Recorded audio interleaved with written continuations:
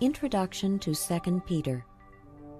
2 Peter is a letter of warning. His first letter warned about persecution that comes from those outside of the church. Now, just before his martyrdom in Rome in about AD 67, Peter warns against false teachers inside the churches.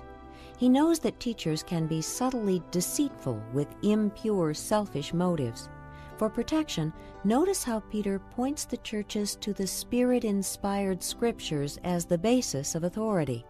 Listen to Peter's encouragement to grow in your knowledge of Christ and to recognize the danger and doom of all those who teach destructive heresies that undermine the truth of God's Word.